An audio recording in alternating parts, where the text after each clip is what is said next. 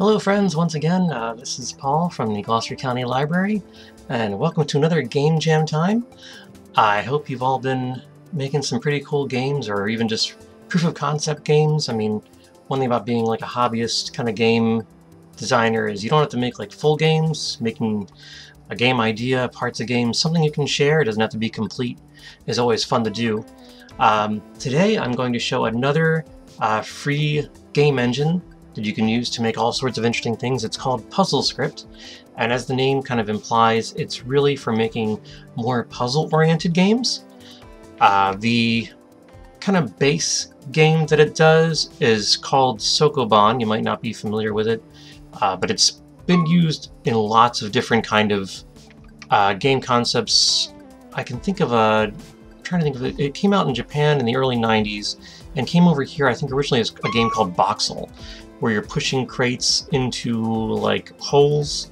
And they've got an example here. Let me show you. So you go to puzzlescript.net, you'll be met with this screen here, which gives you a couple of, you can just jump in and make some of these or play some of these games that are down here. So if you click puzzles, if you click the gallery button down here, and I'll open up a different tab, you'll get an endless scrolling bunch of examples. You can click on these, you can play them, try them out. You can even open any PuzzleScript game, you can open up and see how it's made, play around with it. They call it hacking. There'll be an option on the title screen to hack the game. But let's click out of there and go to Make a Game. And you'll see something like this. The editor's over here. The actual game window itself is over here. It says Insert Cartridge. If you go here and do the examples, the basic tutorial example, this is just a very simple Sokoban game, and if I click in here so I can use this one, X. So you can see here I am, and you can push these boxes around.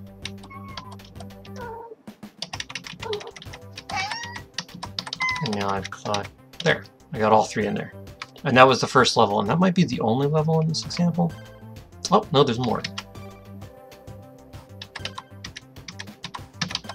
So you can see it just has a couple different levels. I think I just, yeah, now I just messed up. But you can see if you hit Z, you can actually keep on rewinding yourself. If you press R, restarts the level. And if you look over here, this is everything the game has. So it has objects here, background, that's the grass. Targets are the targets here.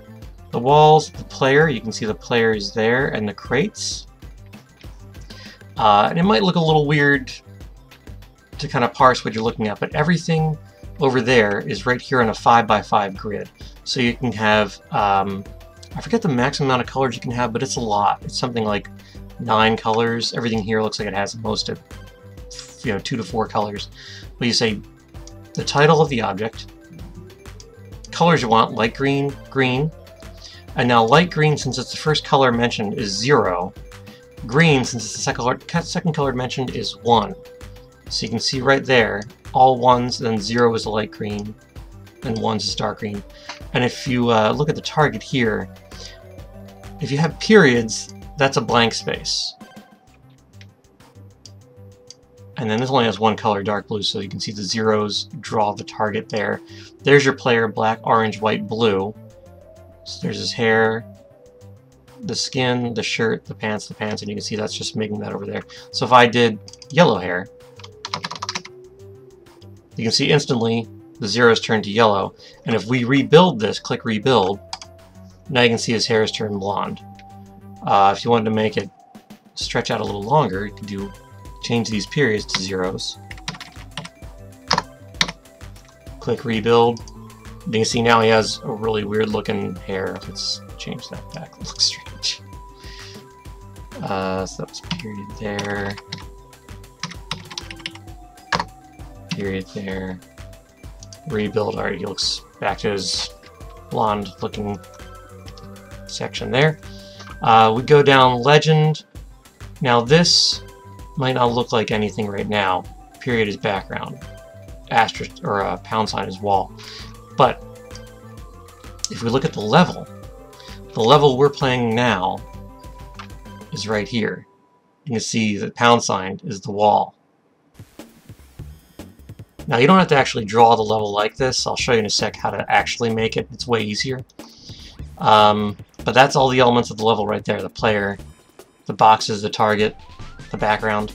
So if you go over here, click Level Editor, now you can see you actually have all these options. Everything that is here and everything that's in the legend is right up here.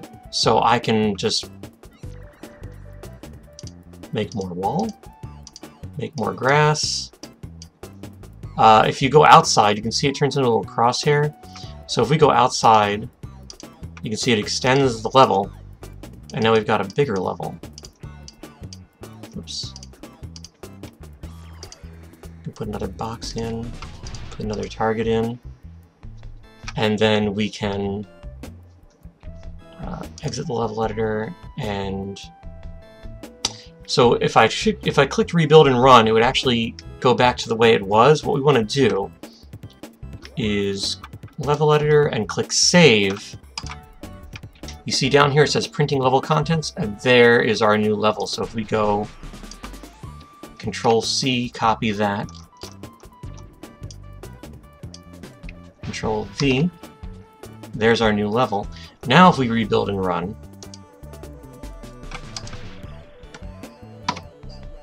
you can see there is our new level.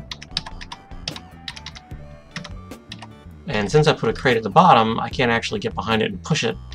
So this level cannot be beaten. But you can see that it's really easy to just go in and using elements you make entirely new levels. Now that's only if you're doing box pushing. There's a lot of other things you can do with this. But things like collision layers, sounds, I won't really get into. I will say if we go back to the PuzzleScript, or you actually can get it from here. Click Docs. Here's the documentation. It's very short, but it gives you a very good rundown of exactly what the levels are doing and how to interact with them. If you look through the gallery, you can see that there's a lot more you can do than just pushing blocks into holes. Like, that's just the most basic thing. There's a lot of other things you can do with it, and it's all done through the script. Now you can see, just looking very quickly at the script here, if the player is moving in one direction towards a crate, then push the crate. That's all it needs to do to understand, you know, that you're pushing the crate as the player. Then they change it really quickly. You just move the caret that direction. Now you're pulling the crate instead of pushing the crate. So you can do really interesting things with just a few different changes on here. And they get in here, like this one's showing you, okay, if there's an eyeball and it goes in line of sight of the player, now the eyeball is following the player. So you can do different things with it. There's a lot of interesting kind of documentation on, I think, rules, kind of show you all the different kind of, these are a lot of the different things you can do with the script to kind of change it to a totally different game. How to do win conditions, how to do different levels. All in here. Pretty simple stuff to get in and play around with, and like I said, you can go to any game and just look at it and start hacking it. If we go back to the gallery, like if we look at this, so we can start to play it, or if you look down here, press hack. And then instantly you're looking at, here's everything that goes on in that example game that we were just looking at. A lot of rules in here. This is a much more complicated game, but you can see how all of it works right away. And when you're done a game, if you click, you can always click save. That saves locally to the browser. You're editing this game in the browser, it's played in the browser, so it will save to the browser, but if you want to make sure to have a hard copy, click export, and it exports it as an HTML file. That way you can save it on your hard drive. You can always load it back up if you want to load up a version that might have gotten lost. Or if you wanted to save it to an external, like I will show you a game I made that I downloaded the HTML file and then uploaded it to a different site so that everyone could play it on this one area. Now I'll show you one example that I made real quick. I see if I can actually get my one loaded up here that I have.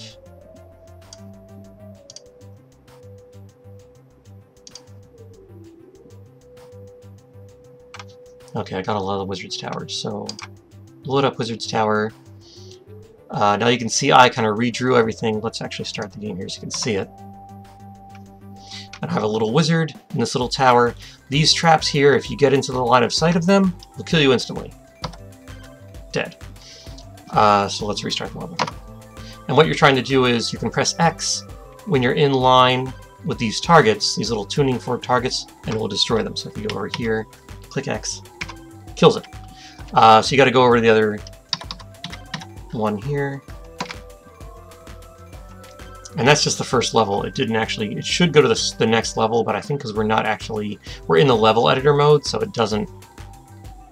Let's try running that again.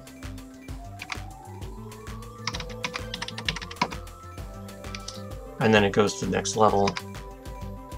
And I tried to make more complicated layouts. Originally, I had another option where you had the crates from the original example game, and I wanted to be able to push the crates into the line of sight of these traps, so that way you can get behind them. I haven't figured out how to do that with the script language yet, but I'm still working on it. So I have 3 levels right now that you can just, you have to avoid the traps and take out all the tuning fork targets. And if you look over here, you can see here's all the backgrounds, the floor, the target, the wall, my player, the wizard. The traps is the wizard when he's dead, and the crates, which you don't use because I couldn't figure out how to use them. And you can see there are 3 different levels here. The rules here are really simple because you're pretty much just trying to destroy the targets and not get killed by the traps. That's all there is to it. And if you want to play it yourself, I actually uploaded it to itch.io. So you can see if you go to this website here, it'll let you play the game yourself. You can run it right in the browser. And well, there, I just killed myself instantly. So if you want to play this for yourself, I will put a link in the description or in the video right here. That's the website right there to go to, and it'll just let you play through. It's only 3 levels, it's more of a proof of concept thing, but you can go ahead and give it a try. So that's PuzzleScript in a nutshell. Like I said, let's go back to the main part here. So that's the website there. I'll put the video right here, but it's puzzlescript.net. I'll put that link in there. I played a couple of games to try and get the idea of how to use the scripting language. I really like this snake one where you eat zombies, but it's really tough. A couple levels in, it gets very difficult. If you click gallery, you can try a whole bunch of different games. Like I said, go in, and if you go to make a game, read the docs here. Really fast, very succinct scripting language. It'll tell you like all you need to know very early on. And before I forget, one thing that's really fun, in addition to the level editor and making different things, these things down here make random sounds, like so collect item sound. I don't know if you can hear that, but if you press it again, it gives you different ones, and you can choose which sounds you want and put them in here. So you can see under sounds, crate, move, and that sound there. So if you say crate, move, and this sound, if you just copy that number and put it over there, then when the crate moves, it makes that sound. My Wizard's Tower game has a couple different sounds for destroying the targets, for winning the level, and for getting yourself killed. They all have different sounds, and they're all from just trying different things here. You can make a whole bunch of different sounds randomly right there that are really easy to do. So that's PuzzleScript in a nutshell. Give it a try. It's really fun. The games you can find, the example games are really fun. And I'd be really interested in seeing what you have made as well. So jump into PuzzleScript and make your next great game. And if you've made any games previously from the other game jams or from this one, I'd love to see them. So you can tag the library, or you can email me directly, ppalmer@gcls.org. I'd love to see what you made. Thanks so much, guys, and I'll see you next time.